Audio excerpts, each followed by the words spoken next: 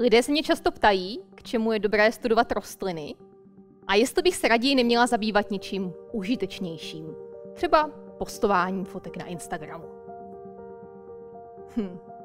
Díky rostlinám máme to nejlepší pití, které dělá náš život příjemnějším.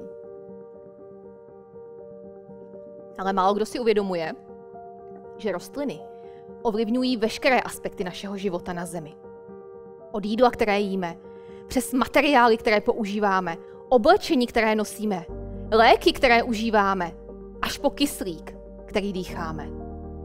Rostliny jsou tedy zcela nezbytné pro existenci člověka na Zemi. Bez rostlin by na Zemi neexistoval život. Poslední rok našeho života byl výrazně ovlivněn koronavirovou pandemií, která zastínila jiné globální problémy. Ale skutečnost, že ty ostatní zmizely z předních stránek novin, neznamená, že přestaly existovat nebo že jsou méně důležité. Jedním z největších současných problémů lidstva je růst světové populace. Je téměř jisté, že kolem roku 2050 nás bude 10 miliard, což je o 2,5 miliardy lidí víc než v současné době. Přitom už dnes trpí každý 7. člověk na planetě chronickou podvýživou. A při současné produkci potravin bude za 30 let trpět hladem polovina lidstva.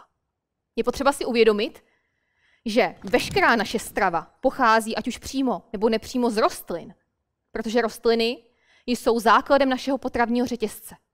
A je tedy velkým úkolem nás, vědců, zvýšit výnos a kvalitu zemědělských plodin. Jaká řešení se tedy nabízejí? Jak například vytvořit brokolici, která by chutnala i našim dětem, měla víc vitamínů a k tomu byla větší a nakrmila celou vesnici. Po staletích, ba tisíciletích pomalého šlechtění rostlin jsme již téměř dosáhli hranice možného. Jako genetička zkoumám genetickou informaci rostlin obsaženou v deoxyribonuklové kyselině, známé jako DNA. Ta ve své struktuře kóduje a buňkám zadává jejich program a tím předurčuje vývoj a vlastnosti každé rostliny, tedy i této brokolice. Úsek DNA, který kóduje nějakou vlastnost, se nazývá gen. A veškerá dědičná informace v každém organismu, tedy i v naší brokolici, se nazývá genom. Dnes mají vědci k dispozici naprosto revoluční molekulárně biologickou techniku zvanou CRISPR-Cas. Za jejíž objev byla v loňském roce udělena Nobelova cena, a která umožňuje velice přesně měnit DNA. Název pro CRISPR můžeme do češtiny přeložit jako segmenty nahromaděných pravidelně rozmístěných krátkých palindromových repetic. Hrůza, že? Zkusme to raději lidsky. Jedná se, nadneseně řečeno, o molekulární nůžky, které dokážou s dosud nebývalou přesností a zároveň jednoduchostí rozstříhnout DNA na požadovaném místě, což umožňuje měnit stávající geny. Pokud je v genu nějaká chyba, můžeme ji pomocí CRISPR nůžek jednoduše opravit. Změnou i jediného písmenka v sekvenci DNA můžeme žádanou vlastnost vylepšit. Skvělé, že? Společnost velice negativně vnímá geneticky modifikované organismy. Většina lidí s GMO obecně nesouhlasí. Technologie CRISPR-Cas je ale jiná.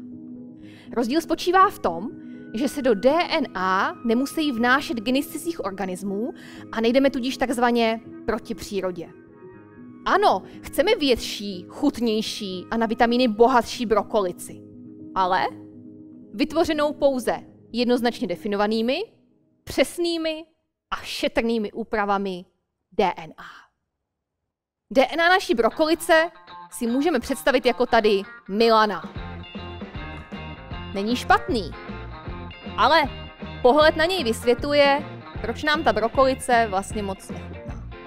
A stejně jako si šlechtíme a kultivujeme své partnery, může vědec poupravit DNA. Může z něco vystříhnout, anebo ji pozměnit. Milane, to tílko musí pryč.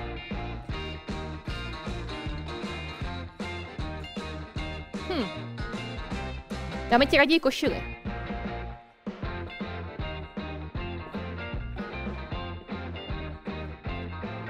lepší, že? A díky těmto změnám budeme moci pěstovat rostliny s vylepšenými vlastnostmi, jako je vyšší výnos, větší a chutnější plody, lepší odolnost rostliny vůči suchu nebo patogenům, schopnost fixovat vzdušný dusík anebo lépe využívat hnojiva a díky tomu pěstovat rostliny bez chemie. A navíc nám jde o čas. Oproti dříve používaným metodám šlechtění můžeme kýženého výsledku dosáhnout nejen snáze, přesněji a efektivněji, ale hlavně mnohem rychleji. No a to je přece náš cíl. Nakrmit hladovějící a změnit budoucnost dalších generací k lepšímu.